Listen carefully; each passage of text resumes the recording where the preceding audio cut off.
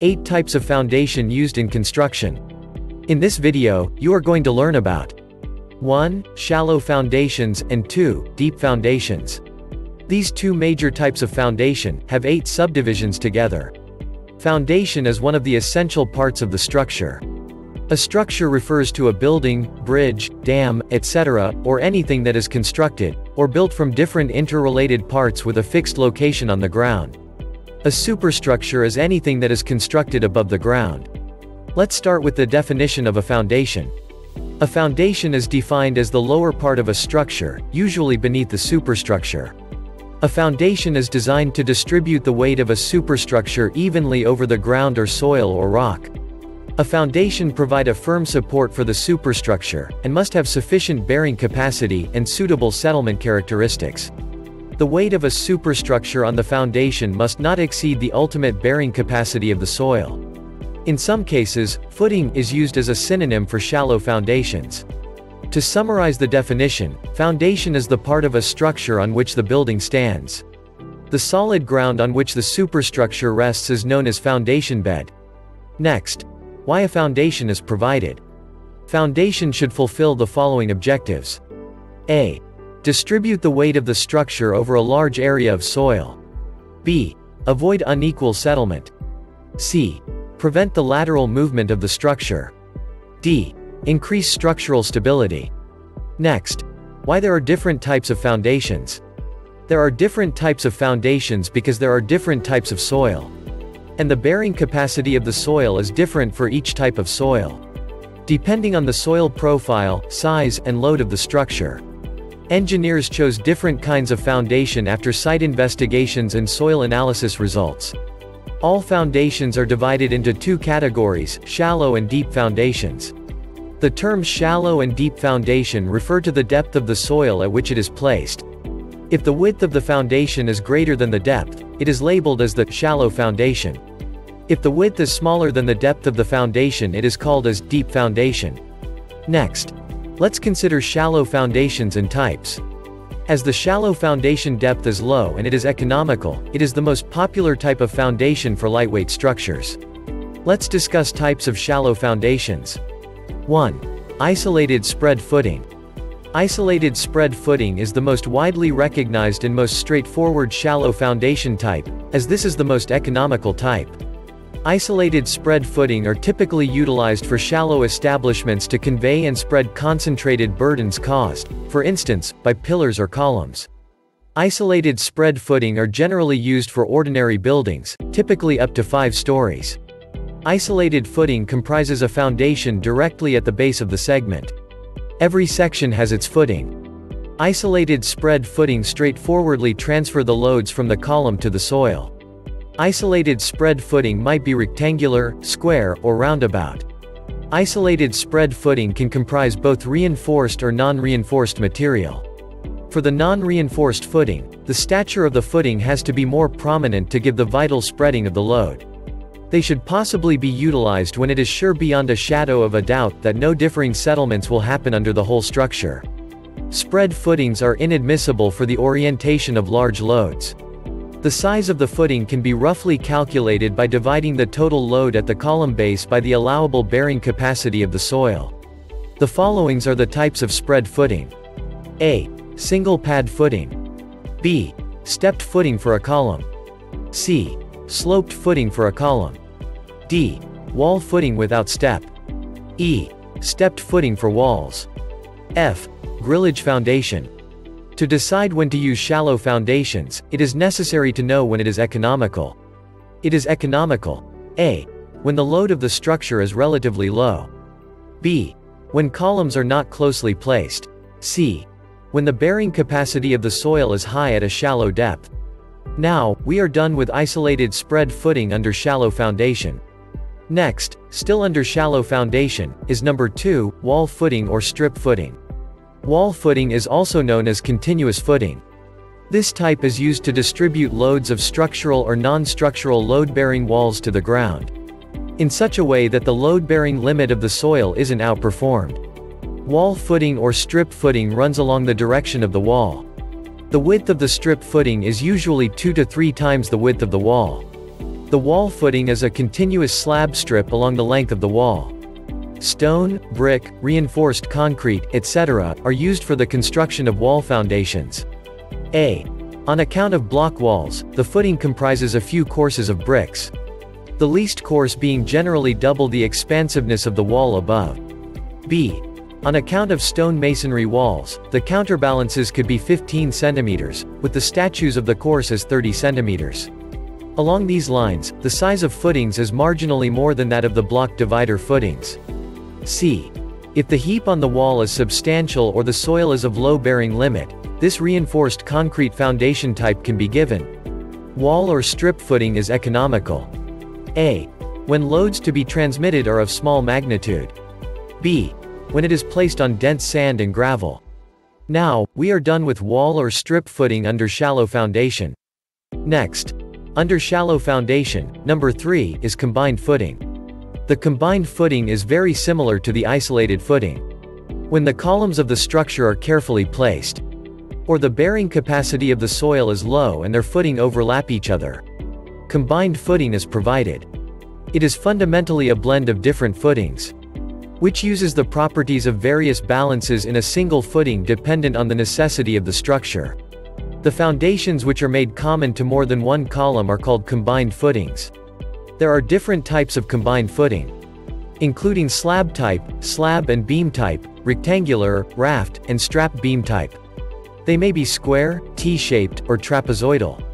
The main objective is the uniform distribution of loads under the entire area of footing. For this is necessary to coincide with the center of gravity of the footing area with the center of gravity of the total loads. Combined foundations are economic. A. When the columns are placed close to each other. B. When the column is close to the property line and the isolated footing would cross the property line or become eccentric. C. When the dimensions of one side of the footing are restricted to some lower value. Next, under shallow foundation, number 4, is cantilever or strap footing. Strap footings are similar to combined footings. Reasons for considering or choosing strap footing are identical to the combined one. In strap footing, the foundation under the columns is built individually and connected by a strap beam. When the edge of the footing cannot be extended beyond the property line, the exterior footing is connected by a strap beam with interior footing. Next, under shallow foundation, number 5, raft or mat foundation. Raft or mat foundations are used where other shallow or pile foundations are not suitable. It is also recommended in situations where the bearing capacity of the soil is inadequate. The load of the structure is to be distributed over a large area or structure is subjected continuously to shocks or jerks. Raft or mat foundation consists of a reinforced concrete slab or T-beam slab placed over the entire area of the structure. In this type, the whole basement floor slab acts as the foundation. The total load of the structure is spread evenly over the entire area of the structure. This is called raft or mat because, in this case, the building seems like a vessel that floats on a sea of soil. Raft foundations are economic. A. When the soil is weak and the load has to be spread over a large area. B. When the structure includes a basement. C. When columns are closely placed. D. When other kinds of foundations are not feasible. E. When differential settlement is to be prevented. We are done with the 5 types of shallow foundations. Next, let's discuss the second type of foundation. Deep foundations. Types of deep foundation. The followings are the types of deep foundation. The first type of deep foundation is 1. Pile foundation. Pile is a common type of deep foundation. They are used to reduce cost, and when as per soil condition considerations. It is desirable to transmit loads to soil strata which are beyond the reach of shallow foundations. The followings are the types of pile foundations.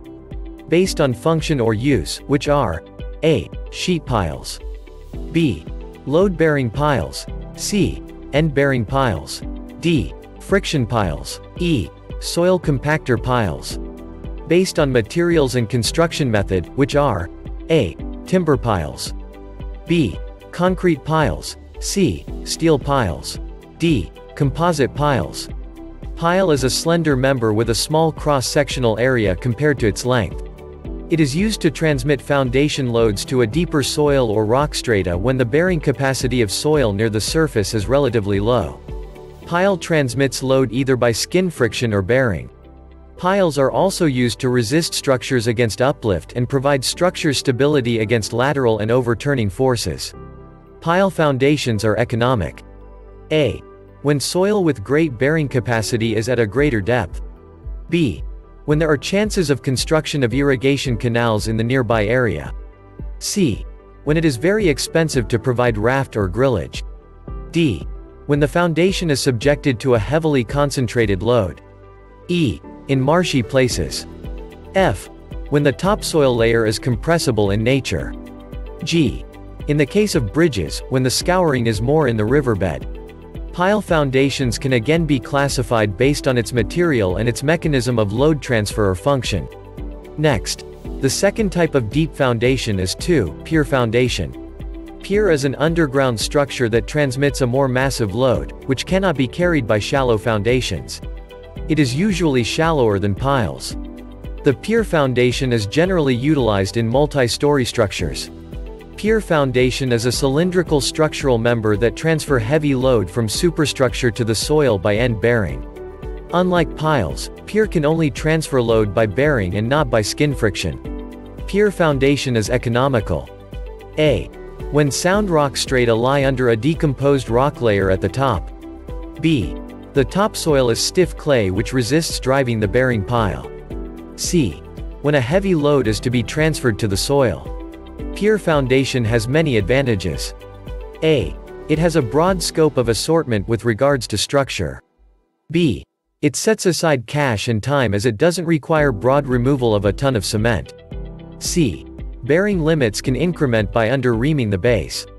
Along with the advantages, it has a few disadvantages as well. A. If one post or dock is harmed, it can prompt critical harm to the general establishment. B. It can be vitality wasteful if not protected appropriately. C. Floors must be intensely, vigorously protected, and shielded from critters. Next, the second type of deep foundation is Caisson foundation. Caisson foundation is a watertight retaining structure used as a bridge, pier, construction of the dam, etc.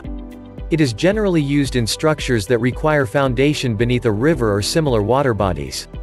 The reason for choosing the caisson is that it can be floated to the desired location and then sunk into place.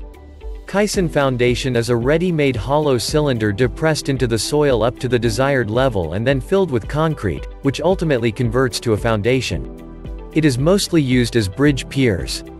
Caissons are sensitive to construction procedures. There are several types of caisson foundations. A. Box caissons. B. Floating caissons. C. Pneumatic caissons. D. Open caissons. E. Sheeted caissons. F. Excavated caissons. Caisson foundations are economic when A. The pile cap requirement is to be minimized. B. Noise and vibration needed to be reduced. C.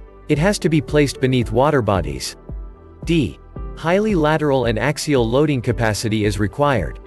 Finally, the foundation is a structural supporting member that transfers the total load form slab, beam, column, wall, etc.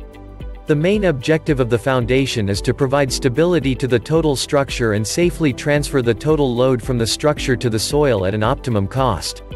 To conclude, types of shallow foundation are 1. Isolated spread footing. 2. Wall or strip footing. 3. Combined footing. 4. Cantilever or strap footing. And 5. Raft or mat foundation. And types of deep foundation are 1. Pile foundation. 2. Pier foundation. 3. Caisson foundation. This is construction.